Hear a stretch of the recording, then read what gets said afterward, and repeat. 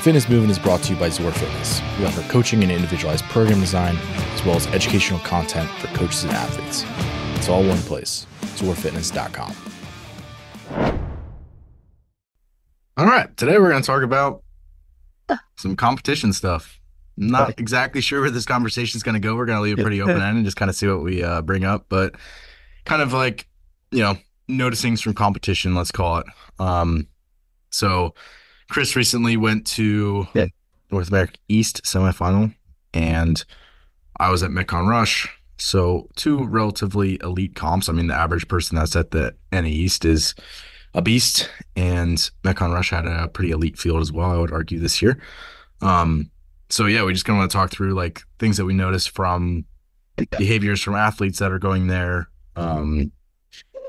Just like depth of field, certain, like habits and things that we see from people. And then just like overall, like maybe some thoughts on like programming, and like maybe not considerations as much as like maybe what we see is like some differences between semifinals and other elite comps that are out there. Starting off, Chris, anything big picture or specifics that you just noticed that stood out to you as you were sitting in the stands at semis? Yeah, I mean, from an atmosphere perspective, I don't know if have you ever attended like one of the old school regionals back in the day? No. So I went a couple times and it was awesome. Like, yeah, everybody's got their section of fans. Yeah, so like this was the first top like semifinal style competition I've been to that felt like the old regionals again, where it was like the venue was the perfect size. There were times I think in CrossFit where they almost didn't accept the size of the sport, and it's like they went to these big venues and it's like it feels empty. Yeah, that's not good. It's like you and I come from a wrestling background, right? Most of the wrestling arenas in Division I probably hold 5,000 to 10,000 people. And what happens is that's great because then it sells out, it feels full, and it's loud. Versus like, 45,000 seat basketball stadium probably is not going to fill up unless you're Iowa or Penn State, right? Yeah. And that's kind of how some of it got with like.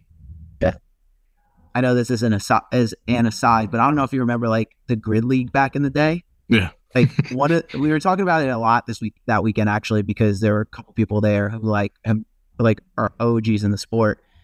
And one of the biggest things they did wrong was like they went for Madison Square Garden for like one of their first events. And it was just like they were handing away tickets to try to put people in the seats. Yeah. And it's like, if they had just gone to a facility that was 10,000 seats, they're probably sold out. Yeah. You know what I mean? So anyways, I say all that to say that day 3, the place was jammed. Like it was packed. Yeah. So that was one of the first things I noticed. So one of the second things that I noticed is how deep the field is. So you mentioned we went to watch MetCon and the North America East is super deep. So going into the semifinals, in the world rankings, I think MetCon was ranked 53rd in the world, and he finished 23rd in the North America East. So shows you how good NA East is. Yeah, and so it was like, and then you had or how broken the ranking system is. Right. Well, and then you had a couple guys who like you've competed against in the past who actually have beaten MetCon at an elite level, I'll say local comp, and we're like, and he won, you know what I mean? So yeah. It was a super deep field. And then the one of the other things I noticed was just, or two other things I noticed was how big the athletes have gotten. Like I remember years ago, like when you and I were first starting and Rich Froning was like big, they like put out like stats of like the ideal CrossFit body type. And it was like, yeah, I think Zor Fitness was number 1 in search for a long time for that. Yeah.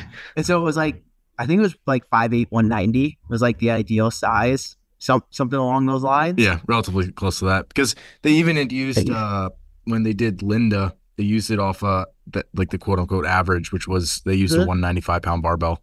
Yeah, watching that event, I feel like that size has gone up.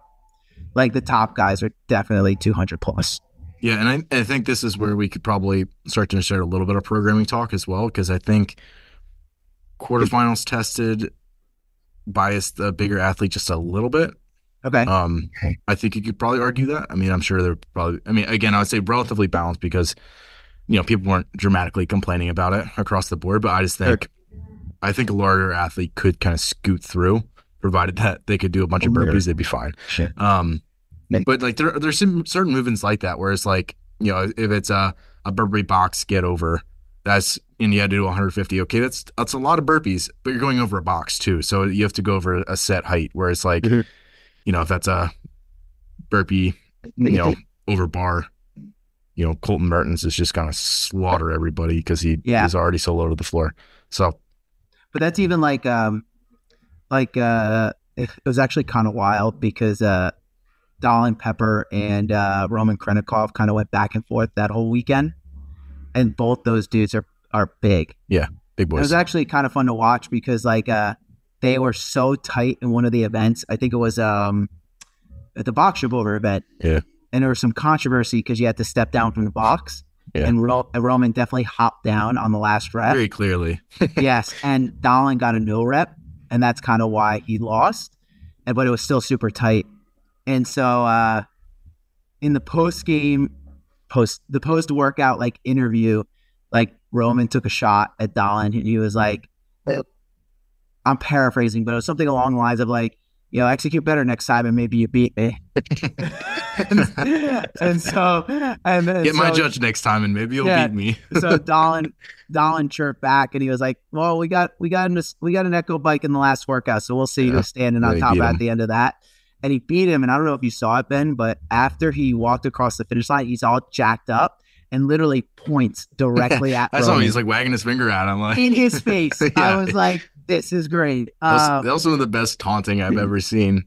Yes. But out of our sport. Well, that's exactly it. It's I'm not someone who likes necessarily the excessive trash talking, but every sport has a little bit of heat, right? That's why people part of the reason why people like the UFC or boxing or there's a storyline there. Yeah, but sometimes my thing with CrossFit is sometimes it feels so artificial because there's no real rivalries unless it was something like that, right? Where it was that was very clearly Dallin's event to win. Yeah, it's just the judge gave Krenikov a gift. Right. Yeah. And that was the only reason why. It wasn't because he was fitter. Where I was oftentimes people are we're just racing in lanes next to each other and, one of us edges the other person out or something. And it's it just seems so who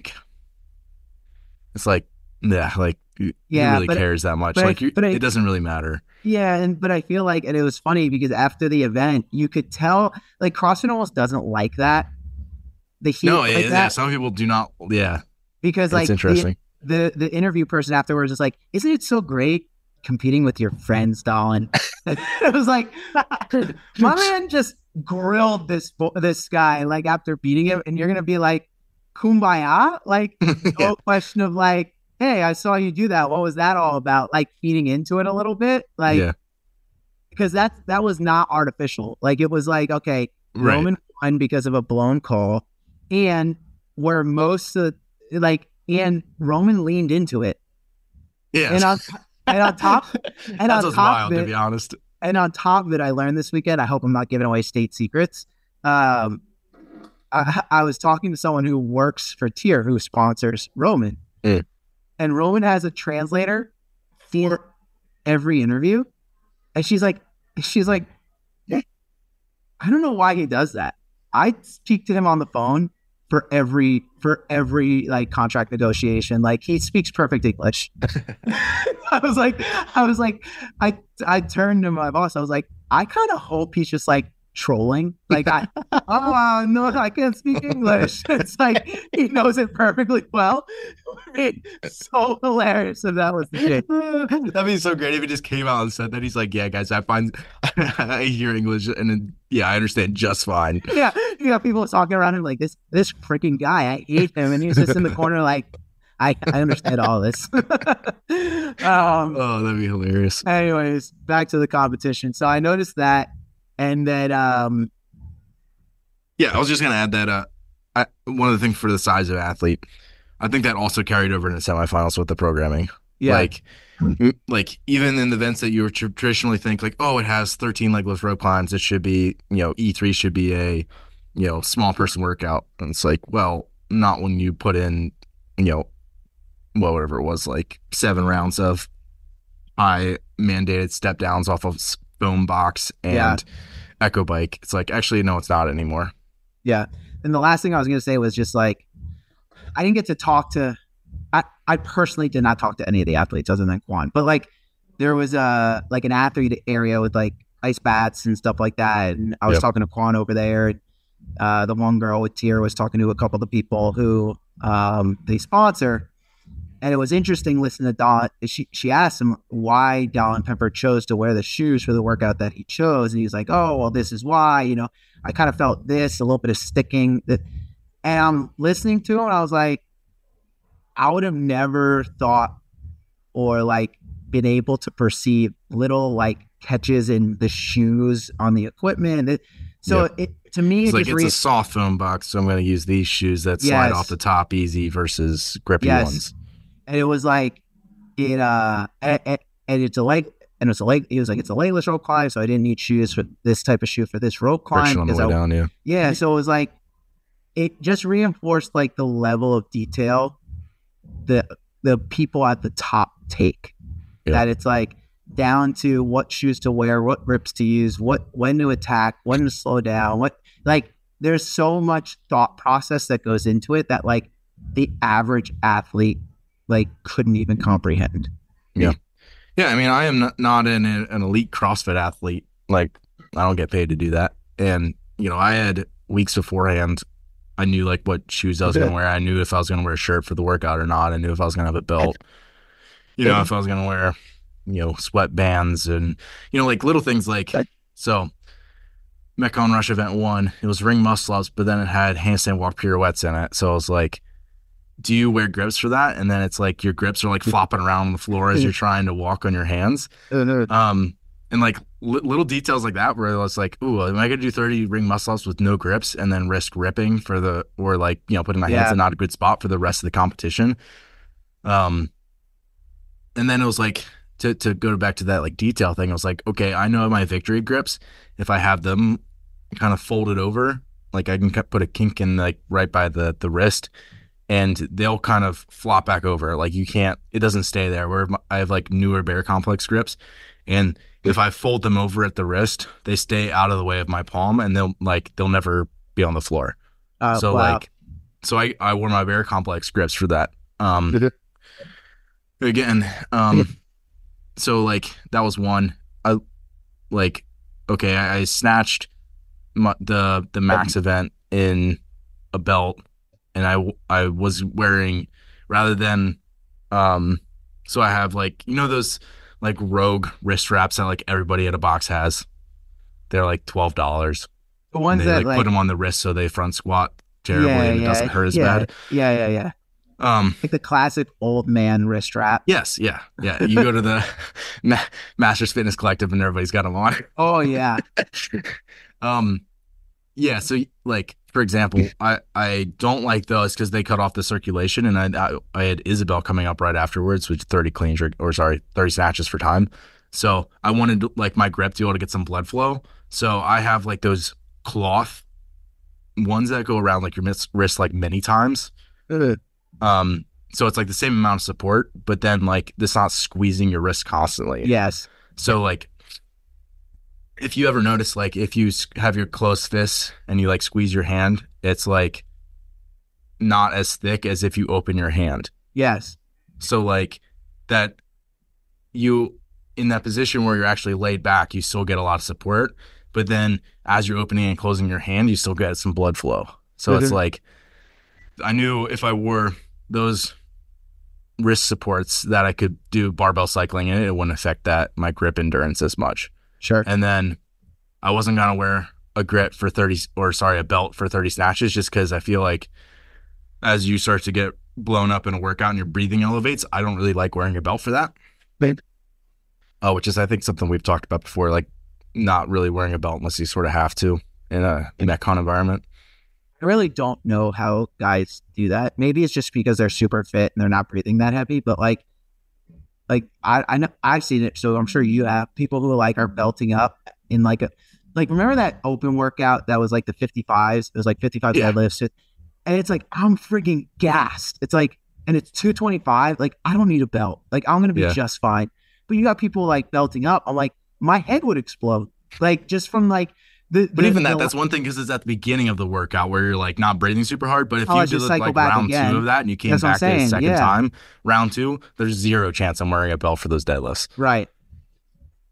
Yeah. So, but how was MetCon Rush? Let's talk about that. So I was actually going to say, so that was part 2 of that. And then like, so obviously that was if people don't know, it was a max snatch. And then you rested 2 minutes and then you did Isabel. So for Isabel, everybody else left their lifters on and did Isabel, which not necessarily an issue, but like when I do like lighter power snatches or just like barbell cycling, when I'm going to hang onto a bar, I tend to get a little toesy. And like, if I'm already having an elevated heel with my lifter, it just like makes you more toesy. You would have been running off the platform. Every rep you would have been every forward, time forward, it just forward. feels like you're like falling forward almost as you're doing your barbell cycling. So as far as I know, was the only person who switched out into flats for Isabel. Okay. And that was one where it's like, again, like there were 2 100-point events. It wasn't like the Isabel was like an afterthought tie-break type thing. And I saw one person doing some touch and go snatches before they built to their heavy snatch. What? In the warm-up area. Like I didn't see anyone really doing barbell cycling. Like maybe with like a 95-pound bar for like 2 to 3 reps, but like nothing beyond that. I was like, this is equal. This is the same amount of points as the max snatch. Where'd you finish? Why would you not warm this up? Say it again? Where'd you finish in that event? Second. I mean, well, there you go. So like, I think this is like a really good contrast. It's like, okay, I was like, 13th or 14th on the snatch. Like the strength events are never gonna be like where I make my money, so to speak. But it's like I was able to make up a lot of ground on the field for that second one. Like obviously I'm just like built a little bit better for multiple reps, but I think also it's just like a lot of people overlooked that second part, and like everybody, if you broke 1 to 2 times, you're back 5 to 10 places. Well, so, and I think some people probably erroneously would look at an event like that, like, oh, I'll be warmed up because I'm hitting a max snatch. Yes, exactly. And like joint wise, yes, you're good to go, but metabolically, you're not. No, it's a totally different event. No, and also like your technique needs to be completely different for 30 for time versus a 1 rep max. Right. And that was probably, I'm saying all this, but my main point was that all that stuff set me up where I did no hip contact snatches for all 30. Holy smokes. And that's the only reason I could hold on for that long. Right. Like me coming into my hip, contacting on my hip, the bar changes directions, and you're also contacting on the way back down. All that is like more tax on your grip. Whereas if you can just do it where it's a no contact, you can still punch your way underneath and you can save your lockout in your upper body a bit. But then it really is a significant difference in terms of like how much grip input there is. So for me, I wasn't going to fail the snatch because I couldn't pull it anymore. I was going to fail it because I couldn't hold on to it essentially. Like every time I've done Grace, and that's clean and jerks, but like that's blowing up my grip really bad where I just can't hold on. I drop it and just do singles the rest of the way because of that. So yeah, I really think that's the only reason I finished where I did in that event was because I ended up barbell cycling that way. But I don't think that other people couldn't do it. I just think they didn't think about it. Like they just didn't really process to do it that way. Yeah. And I think one more thing that was similar to that was we had an event with farmers carries and legless rope climbs, which is obviously going to be like a grip disaster. And we had shuttle runs that was like sort of like essentially what became a recovery run for every person in the field. So it was like recovery shuttle run into farmers carries. Then you'd handstand push-ups into the legless rope climbs and rope climbs. And it was like these just like big like feed bags almost that you were carrying. They're like the like ruck bags that you like put on your shoulders. What? Are they called fee bags? Try to tell what state that is from when he's referring to a sandbag as a feed bag. Like, I'm sure that's what they're called, like on the website or whatever. Listen, they might be, but I've never looked up the name, and I would have never thought to call them feed bags. But I also did not grow up with a cow in my bedroom, so there's also that. Cow in my bedroom? No, it was in my backyard, Chris. Yeah. Anyway, it was like these two big bags with handles, and I similarly, I like, this is where I like tried to make up a lot of ground. Was like, you know, everybody just thinks like, oh, I got to hang on to the bag. Well, obviously you could break it, but if you can break it and walk faster and get done in the same amount of time, you're now like your work to rest ratio for your grip is way improved. And that's like the biggest thing for the legless rope climbs. So I literally had the guy next to me in the lane, and he was like, man, what the heck? You were like practicing running with the hundreds in each hand? And I was like, yeah, man, like run slow before that. That's your rest, and carry fast. So like, that was another like simple thing that it's like, it doesn't seem like much, but it makes a big difference. The last one I have is in the final, there's 180 double unders in a row. And I got done with that section first, and it was like, I can just double under faster than people. And also across the entire thing. And it took me less time if I'm moving faster. But then if I combine all the jumps, I jumped less high than every other person on the floor. Right.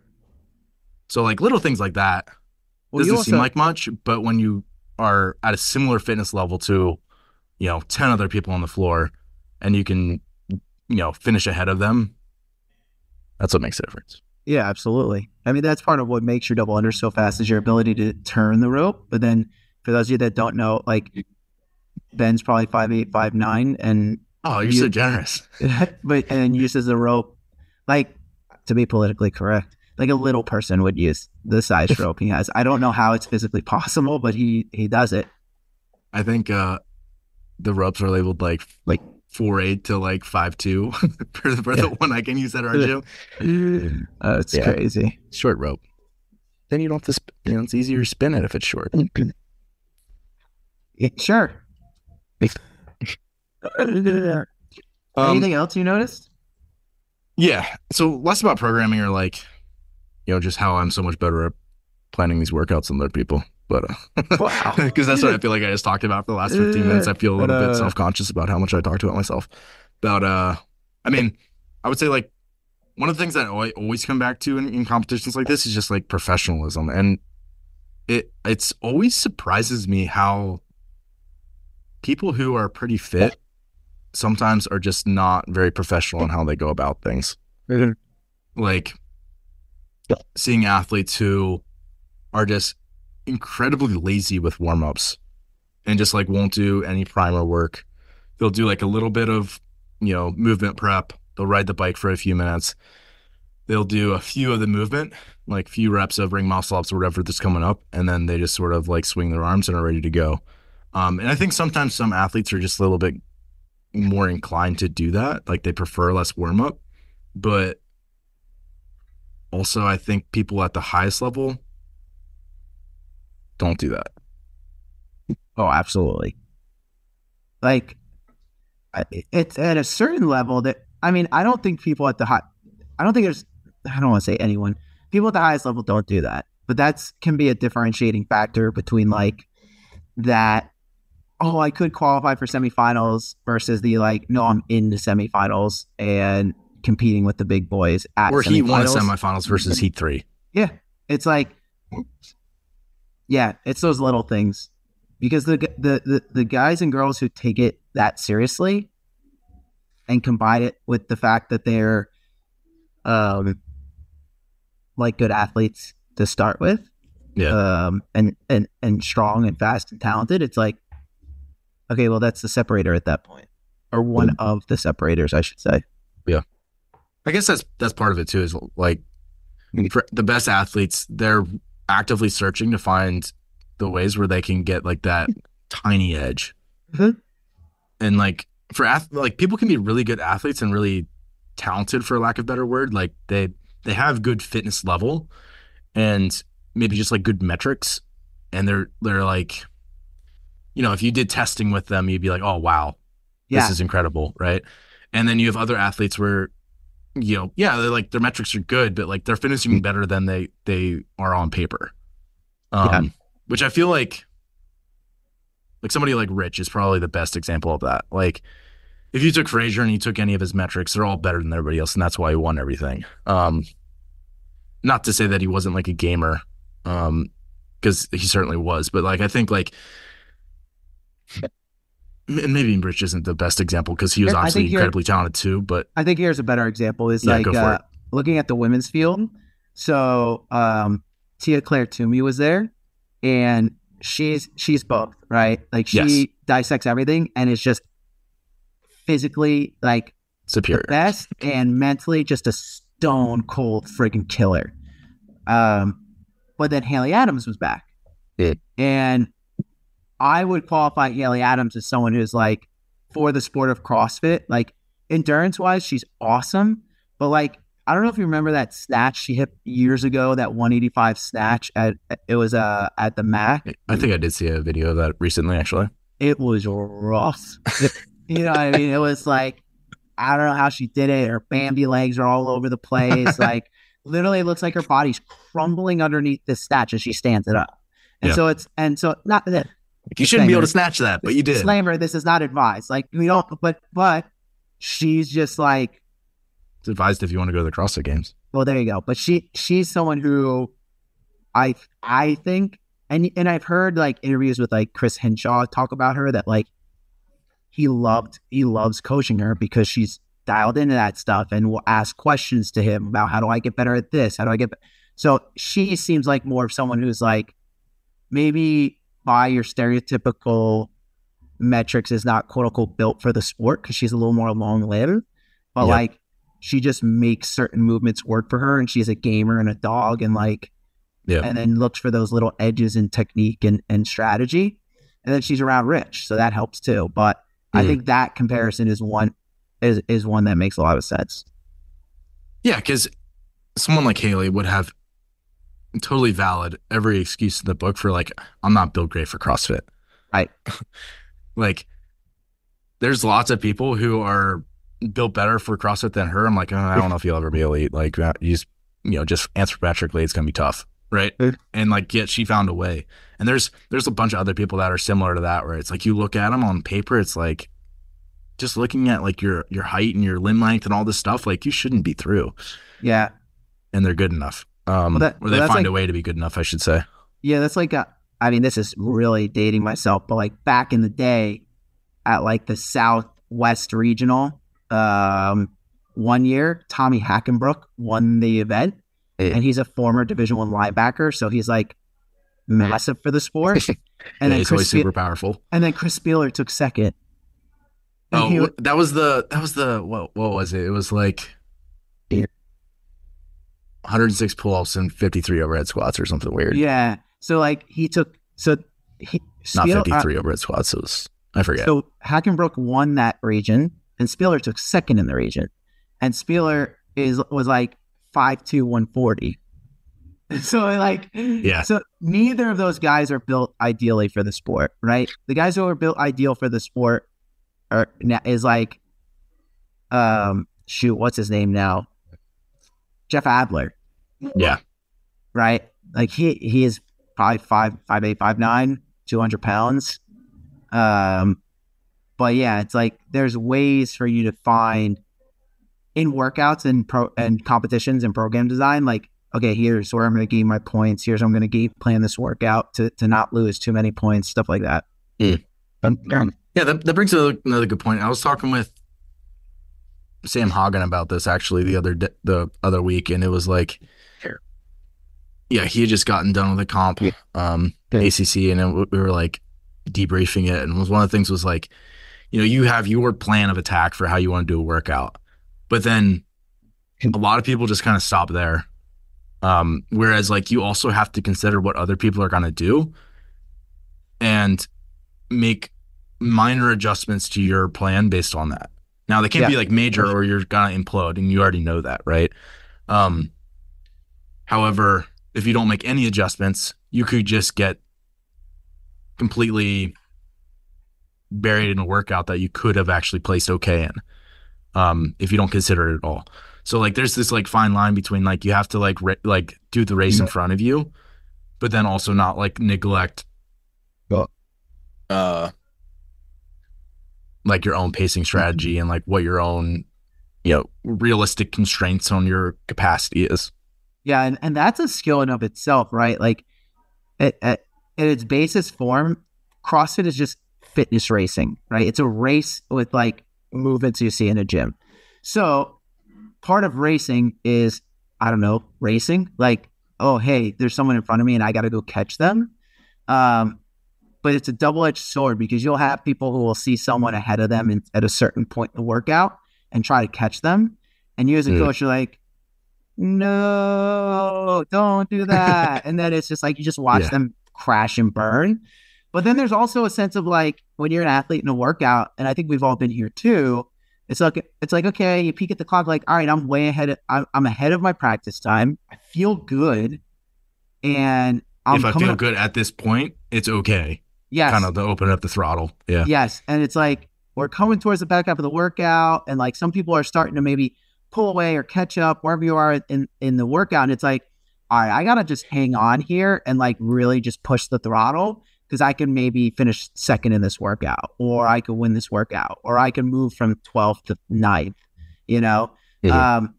And knowing that and knowing when to push that point and like really be a competitor, and when other times to be like, no, I have to run my own race. Don't worry about them. They're either immensely fitter than me or way dumber than me, and both are okay.